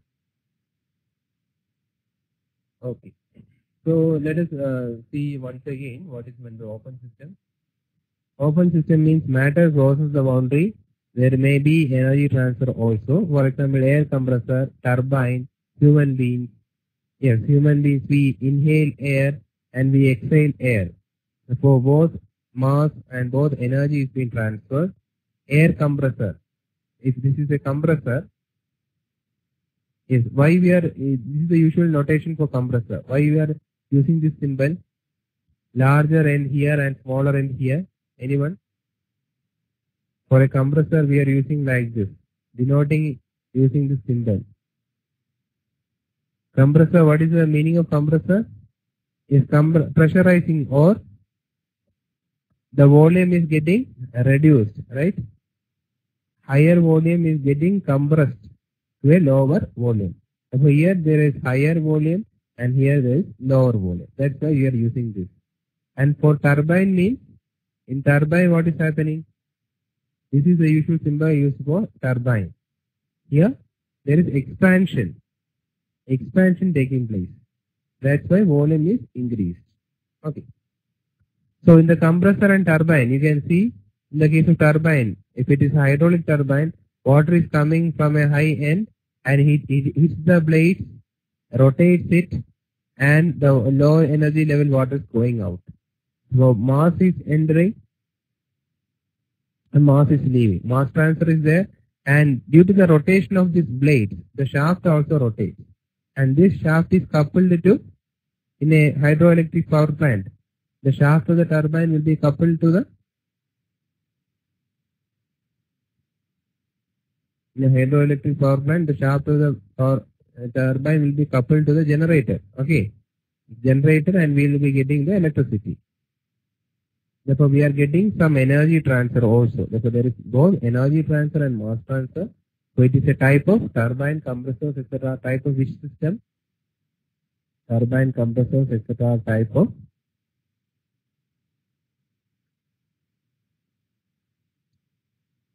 yes, turbine compressors are examples of open systems. Right. Next one is closed system. Say, have you all seen syringe? Have you all seen syringe? Used for taking injection.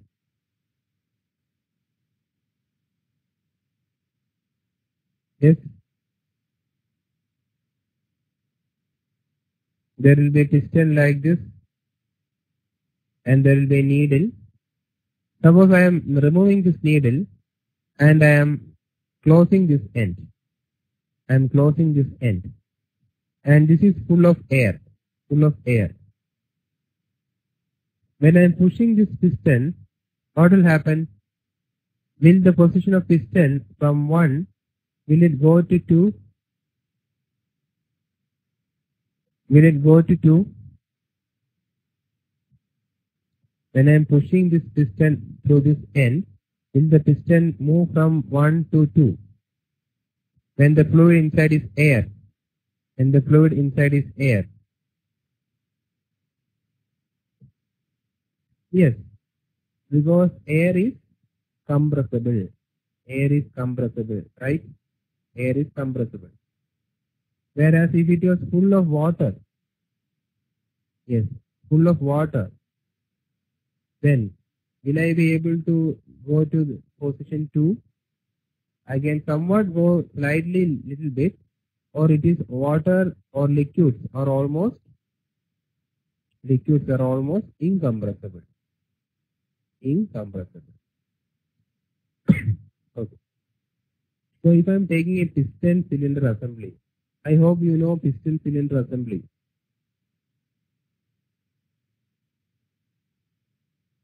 Yes, piston cylinder assembly. Do you know piston cylinder assembly? It is similar to a syringe. A syringe which you are seeing. Yes, what about others? I am not getting the response.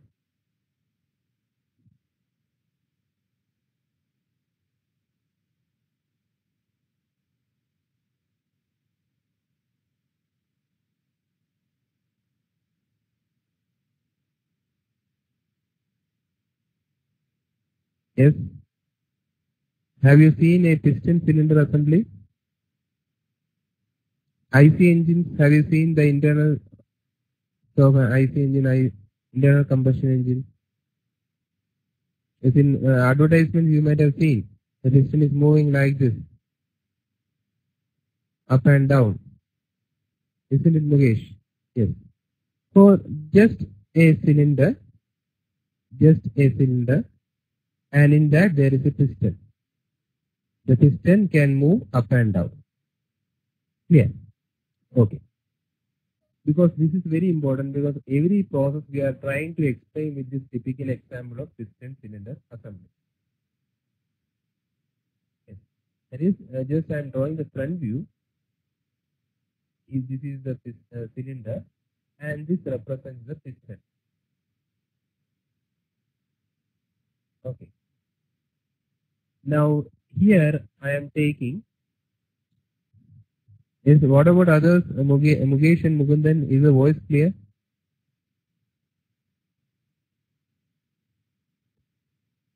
Okay.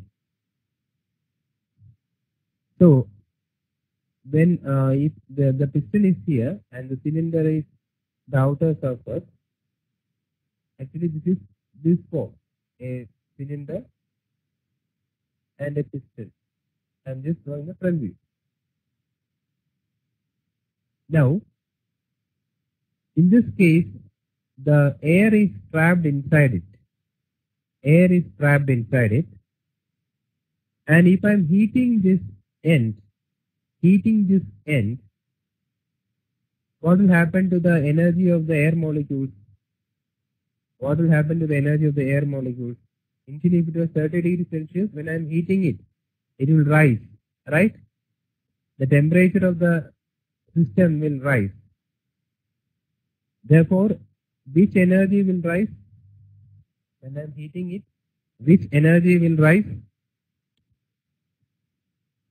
Yes, internal energy will rise. Internal energy of the system rise. Therefore, is there any energy transfer? Is there any energy transfer in this case? Yes. But you can see at the top there is piston. It is closed by piston. Is the mass leaking out of this?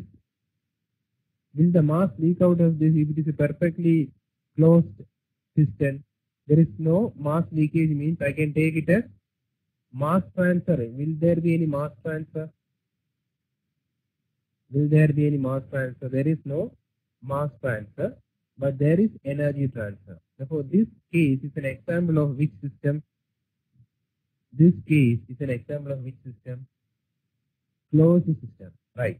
It is an example of closed system. Right.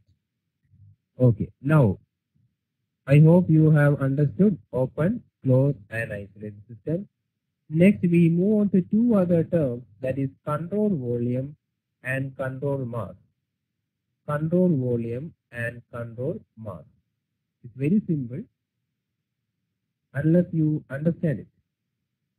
That is, if I am taking, let us take the example of control mass. Okay. If I am considering a certain ball, a cricket ball, okay, this is what I am studying. Where it moves, where if it moves from this position to, it rolls to this position. So I am just concentrating on this mass. Okay, I'm just concentrating on this mass. And sometimes after getting hit, this shape of this ball can be like this. Okay, it can change. Am I right? After severe hitting and bouncing, the shape of the ball can change. Clear? Initially, when it is a new ball, the ball will be perfectly round. But after some time, it may become somewhat oval shape. But is the mass changing? Is the mass changing?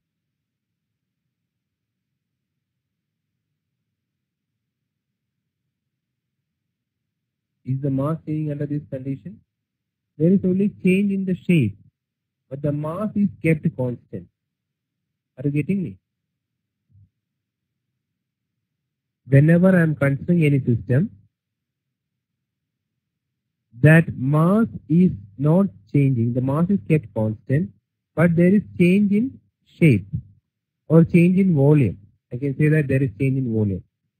For that instance, it will be very clear when I am telling about the piston cylinder assembly.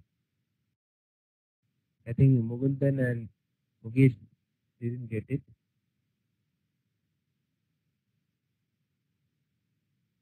Okay, let this be the case. Let this, there is air inside this piston cylinder assembly. Air is entrapped here. Okay. When I am heating it, what do you expect? The air molecules will have more energy and it will push the piston, right? It will push the piston.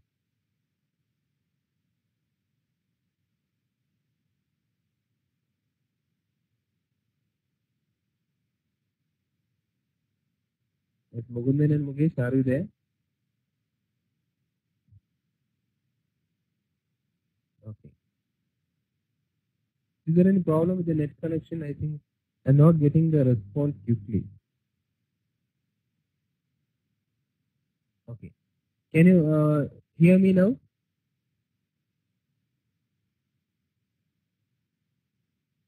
Hello. Yes. So let us take a piston cylinder assembly.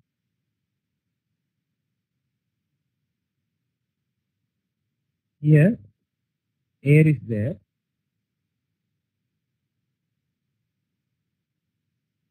and I am heating it. I am supplying some heat. That is, I am heating it with the help of a burner. So initially this much is the volume. If this is the length, say L1, and if the diameter of the, this is actually a cylinder, okay. Diameter of the cylinder is D, then what will be the, at the position 1, what will be the volume? What will be the volume at position 1? If D is the diameter, then area of cross section is pi by 4 D square into volume. In order to find out the volume, I should multiply it with L, right? Yes, pi by 4 D square into L1. Yes, pi by 4 D square into L1, that is the volume. And I am heating it, these molecules will get energized and it will push the piston upwards. This is a freely moving piston. So now after some time, the position of the piston will be here. Agreed? The position of the piston will be here. Therefore, now the volume occupied by the air is this much. That is V2. If the total length from the bottom is L2, then I am heating it. Initially the piston position was 1. Due to the energy of the molecules, this freely moving piston is pushed upwards to point 2. Therefore, volume 2 is pi by 4 D square into L2. Agree? And is the mass changing here? Is the mass changing here? Mass of air.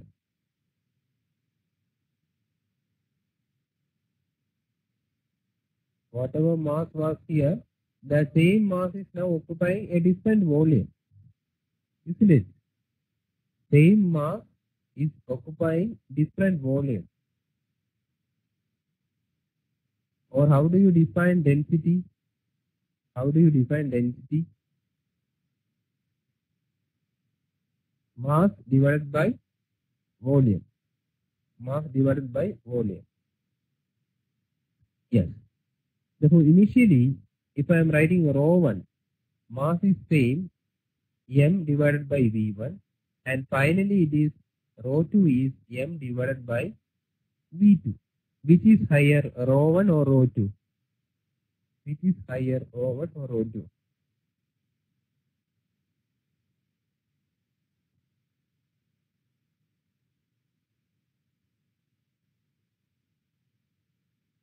Yes. Rho 1 is higher. Because you can just see, here the density is more. More molecules are occupying less space, isn't it? More molecules are, there is much of a crowded crowded region. But when the same molecule is occupying larger space means the crowdness decreases or density decreases. Rho is equal to mass by volume. Volume decreases means rho increases. That is, it becomes more dense. Whereas if volume increases means it becomes less dense. The chance of finding a molecule at a particular location is less. Clear to you? Yes. In this case, you can see that we were concentrating upon a particular mass. First position of the mass is m, second position of the mass is m. We are concentrating on or studying a particular mass, or we are keeping the mass constant, right? We are keeping the mass constant. But is the volume constant? Is the volume constant? No. Therefore, this type of approach is known as control mass. That is, mass is in our control. Control mass approach. Clear to you? Control mass approach. So this will be suitable for which type of system? Open, closed or isolated. This will be suitable for which type of system? Yes, it will be suitable for closed system. Right. Agreed, Mukesh and Polraj? Mukudan says is that this type of analysis, that is control mass analysis, is suitable for closed system. Yes, fine. Now let us move to control volume. That is very important because much of derivations are there in control volume. That is, let us take the case of a turbine. A turbine with a shaft. I hope all of you have seen turbine. Is it?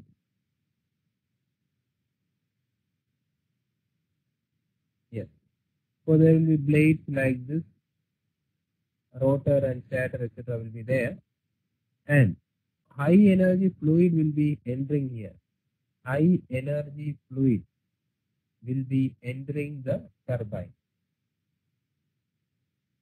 and it will hit these blades and it will rotate the shaft. The shaft will rotate, and this is coupled to generator and electricity is produced. And finally, the fluid energy is low energy, right? Low energy fluid will be leaving the turbine. Okay. Therefore, where does the energy of the fluid go? Where does the energy of the fluid go? The energy of the fluid is transferred to this shaft or to the blades of the turbine. Yes, it converts to work. We are getting work output. So work output, if there is no loss, means I can say that energy work output is energy out inlet minus energy outlet of the fluid. Agreed? Okay. So in this type of in this type of analysis, we cannot keep the mass constant. We cannot follow a particular mass, isn't it? We are not following a particular mass. Therefore, what we will say that we will select a certain region. We will select a certain region. So this is the region. That is, I have specified this is the boundary. And something is entering this boundary, something is leaving this boundary. Okay. Therefore, this volume or space is fixed. Volume or space is fixed on which I am studying the type of motion, or my full attention is focused on this particular volume. And this type of approach is known as control volume approach. This type of approach is known as control volume. We are fixing the volume. Clear to you?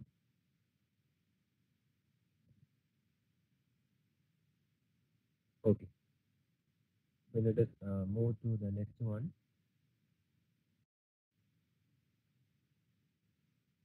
Then properties. What is meant by property? Property means the characteristic of a system by which its physical condition can be described.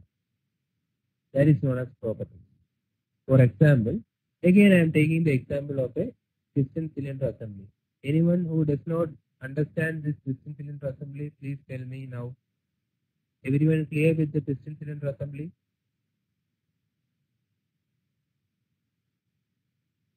Mukesh, Polraj?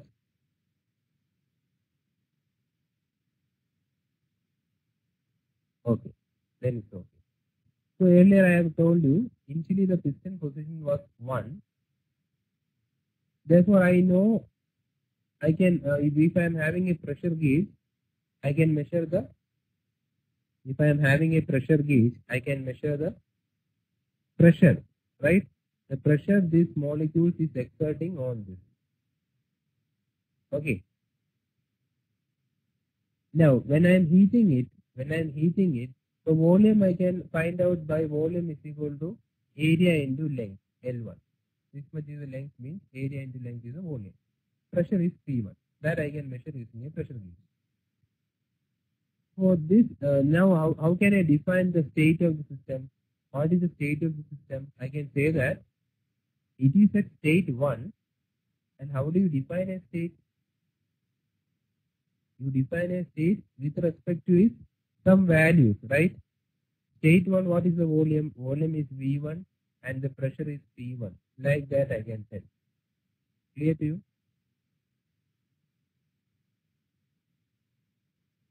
See, any place, if you are taking Tamil Nadu, Tamil Nadu is located at a certain longitude and latitude.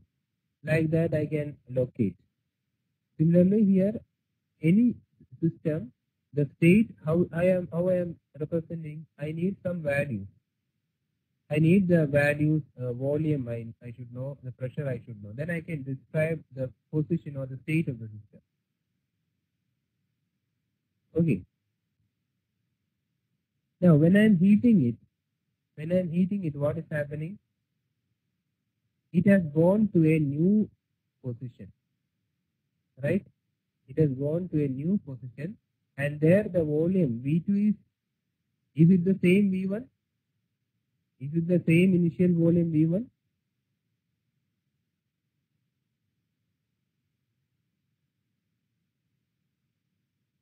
When I am heating it, the new position is 2. Is it the same volume V1?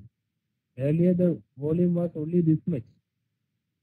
Now the volume is this much, right? So V2 is greater than V1. And what about P2? What can you tell about P2? When it expands, what will be the pressure?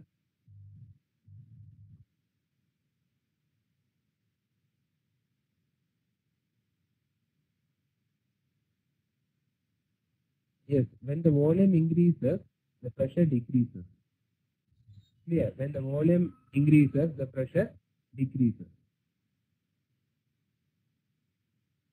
Is that clear to you? Is Mukundan and Polraj? Yes. That is, more volume means the pressure is less. Less volume means pressure is more. Okay. Therefore, these all are some certain values which describe the system, state of the system. That is known as properties. So, if there are properties, means I can define the state. Okay. Now, change of state means any operation. Therefore, here there is an expansion, means it has changed from state 1 to state 2. That is change of state. Now, path means how this process is carried out. That is what is meant by path. Okay. Let me represent it in the graph so that you will be understanding it better. Suppose initially the volume is 10 meter cube. The pressure is, say, 20 bar. This is the position of the piston.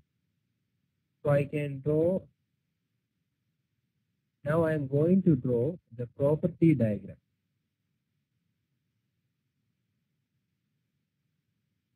I'm going to draw the property diagram. Property diagram means any graph which relates properties. Here I am just taking volume, V1 is this much, P1 is this much. I am drawing a PV graph, pressure versus volume graph. Okay. If this is say 10, 20, 30 like that, and volume is again 5, 10, 15, 25 like that. So for 20, 10 means it will come 20, 10. Here will be the position state 1. This is state 1. Agreed, all of you? Since there is more pressure here, this piston is exposed to atmosphere. What is the pressure acting here?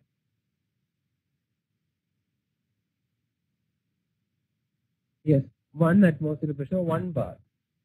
But naturally the piston will be pushed upwards. Am I right? Naturally the piston will be pushed upwards because from there is a net force in this direction. See, the air is compressed at a pressure of 20 bar, and it is inside this piston, means when I'm suddenly releasing this piston, naturally it will be pushing upwards. And let it reach a position 2. Let the piston reach a position 2, at which the volume will be, say, 20 meter cube. And pressure, what can you tell about pressure? Will it be less than 20 bar or greater than 20 bar?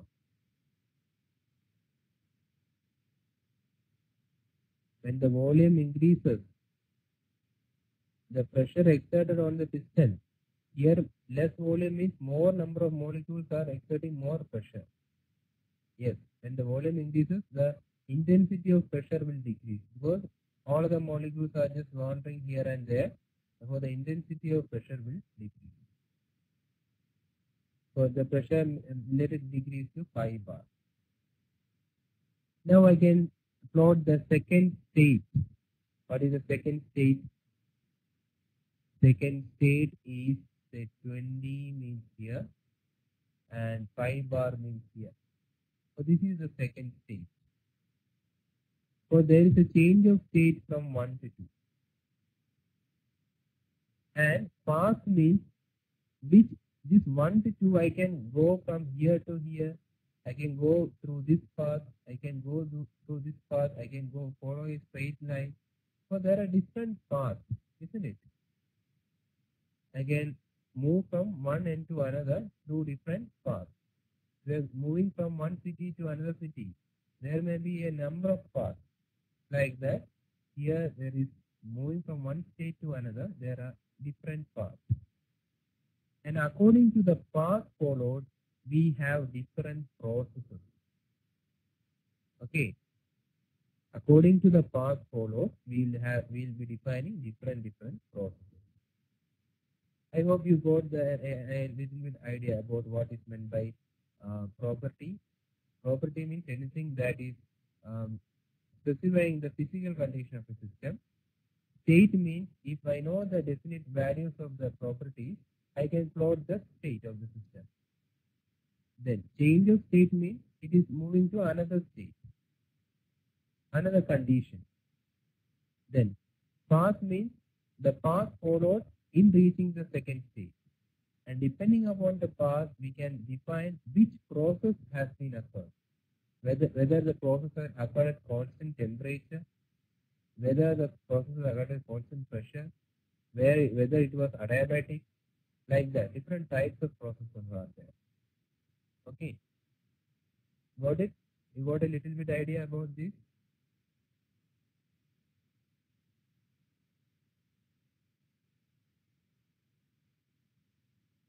Property, state,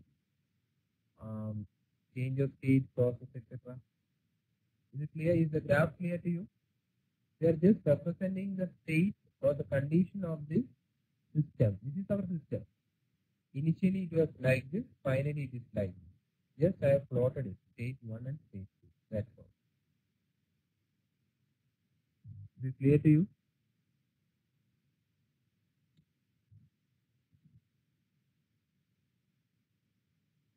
Okay.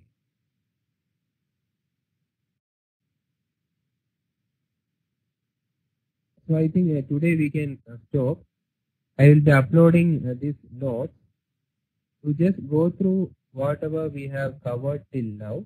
And I would like all of you to once again go through this recorded session because we have just covered the basics of basics. Okay. Just fundamentals. By next class, we will move on to the major topic. Is it clear? And I expect somewhat more quicker response from your side because I am not able to understand whether you are following it or not.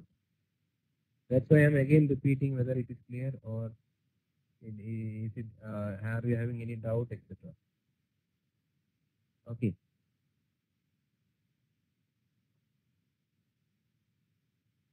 So again, I am repeating that it is a more of a physical processes related subject, and there is a problem oriented subject. So I need your full cooperation from your side. You should go through the notes. You should go through the notes and the recorded session. Uh, if you are having any doubt, means you please stop me there itself. Otherwise, if we go move on, how many classes is required approximately? Let me take the syllabus. See, here we have these things. I think we can cover it in 4 hours, 4 or 5 hours. Okay. Then second law availability, etc. We will need around 8 hours. And Closius-Clapeyron equation, property relations, is 2 or 3 hours. 2 to 3 hours is okay. Vapor cycle, gas turbines, etc. Again, 6 hours will be needed. Psychrometry mixtures, again 6 hours will be needed. That is how much hours till now? 5 plus 8, 13, 13, 16, 22, 28 hours. And heat transfer, I think we will again require the same amount of hours. That is around 30 hours will be required. Now, approximately 60 hours will be required for the completing the whole syllabus. Okay.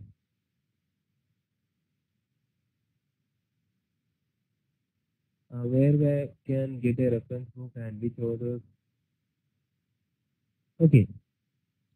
You can follow, say, if you are more interested in problem solving, etc. That is from the exam point of view, you can follow PK. But if you read for the first time, you may not understand it. But after the class, if you read it, you will be able to grasp it. Okay. For more understanding of the concepts, etc., you can follow Eunice Sengel and Bose. Engineering Thermodynamics by Eunice Sengel and Bose. And for this heat transfer, I think R.K. Richput. R.K. Richput will be R.K. Richput or Sachdev. These two books you can follow. For exam point of view, no need of these books. You just go through our notes and attend the live session. And in between, I will be sending you some tutorials that you should complete it and send me back. That's all. And I expect the whole cooperation from your side as we had in the design course, so that it will be beneficial for you. Okay. So please go through the notes. I shall upload the first two notes. Please go through that and also the recorded session. Because since you might be new to this area, means it might be somewhat difficult. Yes. Is there any suggestions so that I can make corrective changes? Yes, this is my specialization. I have did my MTech in thermal engineering. Right.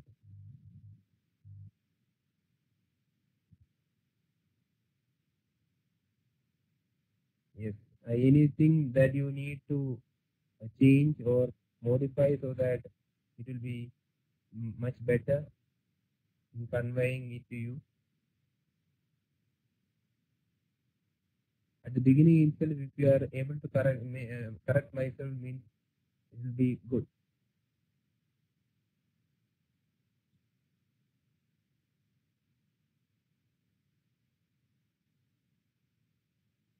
Okay. So this timing, is it okay for all of you? Saturday 4:30 to 7:30 is the timing. Yes. Let me see after say 1.5. When is your exam? When is your exam? June. Okay. That means March, April, May. 3 months are there. In June first week. Okay, we will continue with this Saturday class itself up to April 2nd week or 3rd week, and let us see how much portion we can complete. But after that, if we are not making it up according to our plan, some Friday also I might take. Okay, that's the remaining thing. Anyway, up to April, we will be going by just the Saturday class. So, so then thank you. Good night.